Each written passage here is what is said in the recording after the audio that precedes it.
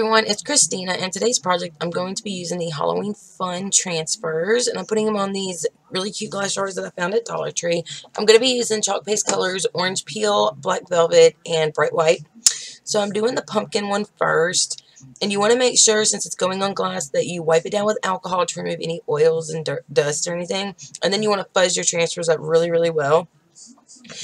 And just a tip, before you close it up, you want to make sure you wipe the edges of your chalk paste before you close it up. If not, you're going to get some crusties on there. So I'm just mixing it up, making sure it's the good consistency that I want it.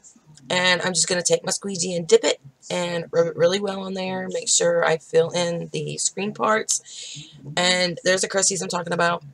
I forgot to remove the excess off of here, but it's okay. When you remove it, make sure you immediately put it into water. It is fine if you are doing a couple of these at a time. You can just throw them all in the bucket of water and let them sit while you finish. So there's the black velvet, and I'm going to do the spider one next, and I'm putting it at the very top so it looks like it's dropping down from the edge of the glass. So this is a squeegee that I just cut in half, and it makes it really easy for these smaller images like this. Wiping off my excess, making sure there's no lines or anything, and peeling it up, and again putting it immediately into the water.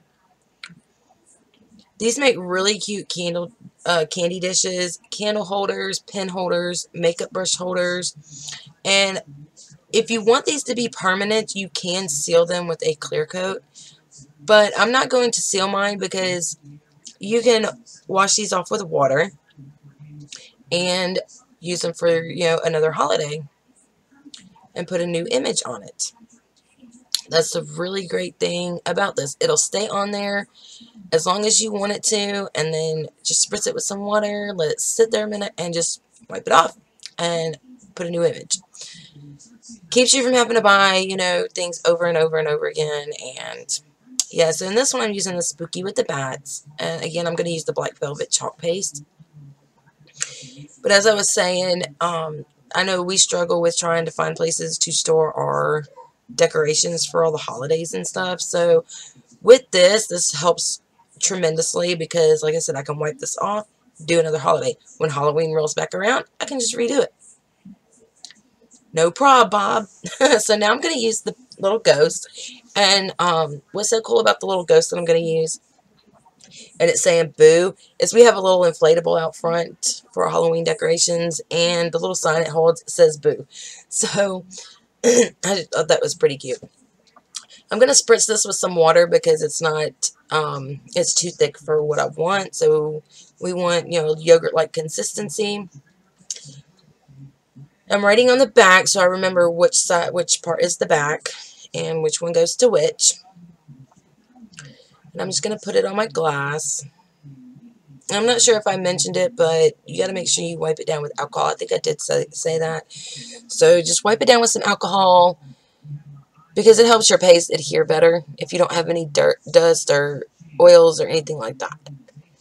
So I'm just smoothing it down, making sure there's no bubbles so that it can seep.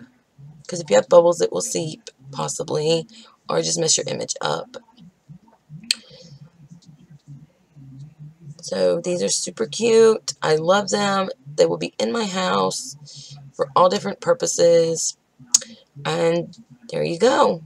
And I'm going to pull in all four to show you. If you're interested in becoming a Chalk Couture designer, just click my link and visit my website and give the video a thumbs up and subscribe if you haven't. Bye.